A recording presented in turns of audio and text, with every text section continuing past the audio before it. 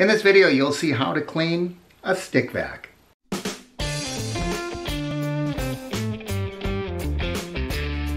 Hi, I'm Mark. In this video, we are going to look at how to clean a cordless stick vac.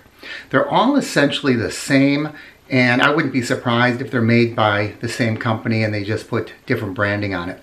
But essentially, it's a motor, a canister, the long tube stick, and then it has the vacuum head here with the rotating brush.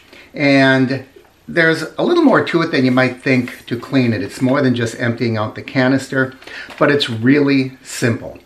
I clean this just about after every use, at least every major use, and it keeps it working really, really well. So let's take a look at how to clean a stick vac. The first thing I'm going to do is separate this handle unit, and we do that by pressing down here, and then that whole thing pulls apart from the stick. Now, the most basic thing, if you put this over a trash can and push this lever, you see the bottom opens up. I'm doing it here just for sake of clarity, but if you do this over a trash can, all that will empty just like it emptied onto the towel I have out here. So next up, we're going to separate this housing from the motor, and to do that, you push that button and it hinges at the bottom. Okay, so after we're done cleaning this, we're going to stick those two pins back in, and then it'll snap together. So you push that button, and if you want to wipe this down, I probably will, just to get some of the dust out. Be really careful not to get water in here because there's a motor in there, but you can actually wipe that out. There is a little bit of dust, as you can see, but we're going to concentrate on this unit here, where the dust and the dirt all collects. Okay, so the first thing we're going to do is take this out. Now, as best as I can tell, a filter should really fit in here. Mine did not come with a filter, nor can I find a filter that fits this online. So if anyone knows of a filter that fits this, please let me know down below, and I will post it in the description area. So now what we're going to do is clean all of this hair and dust and dirt. Now this is just metal and plastic, so you can actually hose this off or rinse it under a sink. Be careful that all of this hair doesn't go down the drain, however, or you're going to have another problem altogether, that being a plugged drain. So we can just peel that off, and I'm going to clean that off as best I can, and then I'm going to go ahead and just run this underwater. But I'm going to give it a good pound over a garbage can. Then we'll rinse it off, get it really clean. There are no moving parts, so I'm simply going to rinse this really, really well. And I'm going to do the same for the housing. This is just plastic, so we can rinse it. Be careful, there are electrical connectors here. Make sure this dries thoroughly before you put it back. Now it bears repeating, make sure this is thoroughly dry before you put it together, because these are electrical contacts and it runs all the way through to the bottom, and this is what powers the brushes. So if you don't want to run this underwater, I completely understand. I'm going to blow this out with some compressed air and put it in the Florida sun for a little bit and make sure this is thoroughly dry. If you want to avoid that, just wipe this with a damp cloth and it'll come pretty clean. As for the motor housing, I wouldn't do too much with this. If you want, you can just clean out some of the dirt and debris. Probably isn't really necessary. You want to be really careful with this because you don't want to get this wet at all, or you're probably going to ruin your unit. Alright, for the base, the first thing we want to do is take this out, and that's just a simple spring right here. And then we're going to take these wheels out. Be really careful because the wheels and the axle are not attached. If you lose that axle, you're going to have some problems. So just get something small to pry that out with. just like that. And I don't know how well you can see this, but the axle pulls away from the wheel itself. So be really careful. So I'm going to take those little pieces, and there's a lot of dirt and gunk that can get in there. So I'm just going to wipe them all off with a moist paper towel. And those be nice and clean. And I'm just going to kind of look inside. Usually there's not much caught in there, but if there's something caught in these openings, you can use a Q-tip or something to get that out. Same thing with this opening. If it's dirty, a moist towel is about all you need. So how do we tackle that? Well, I have this little tool. It's pretty neat. I ordered something from Amazon, some bags or something, and they sent this along. You can use any type of a cutting tool, a razor blade. I really like this because it has a brush on one end and it has this little hook with a razor blade in the other.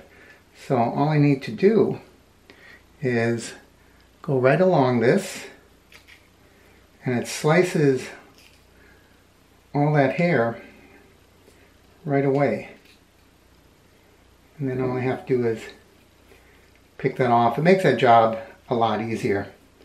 But you want to get all of, anything that's wrapped around here, whether it be animal fur or if you live with people who have long hair.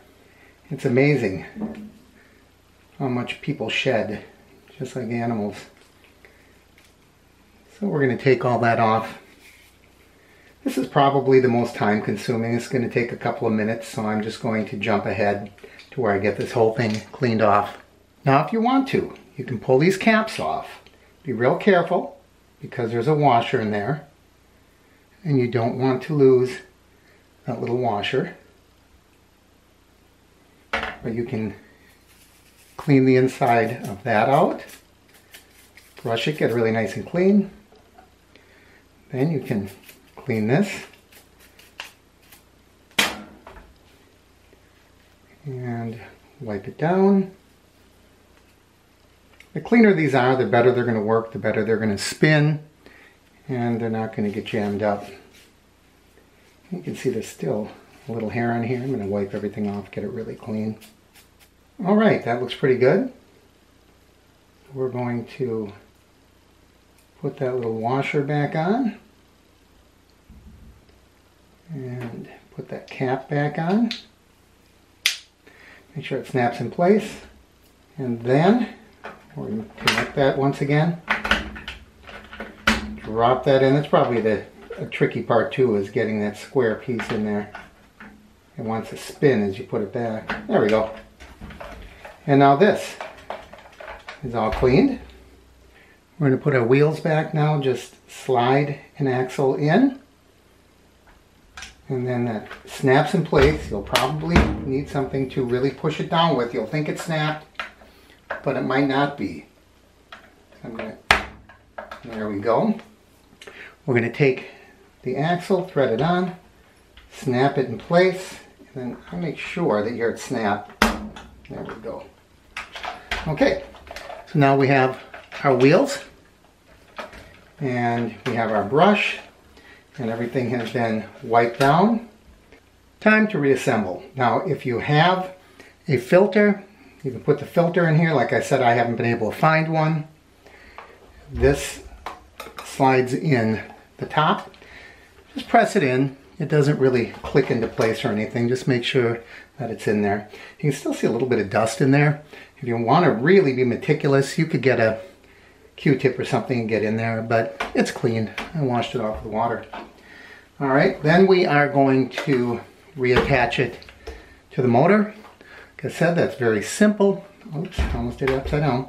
All you do is slide those pins in right there, and then snap. It's that easy. Take it off, push a button, and it hinges open. Now it works. So all we have to do is attach this to the base. Now you might be wondering, what about cleaning the inside of this tube? It's just a tube. There really isn't much you have to do to that. So remember, there are those metal pins in there, and they line up with the plug on that handle. And just snap it together. And there you go.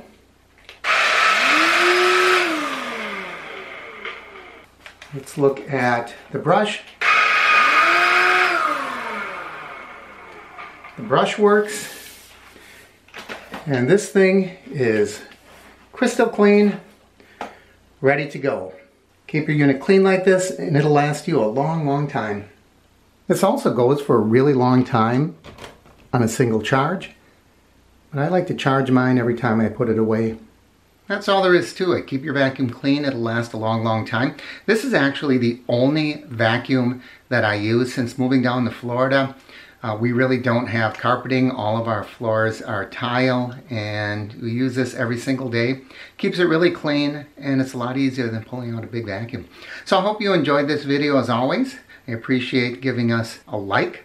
If you haven't already, please subscribe by clicking my face in the corner, and don't forget to ring that bell icon. That way you'll know when I post new videos. I'm Mark, and this is the Average Me channel.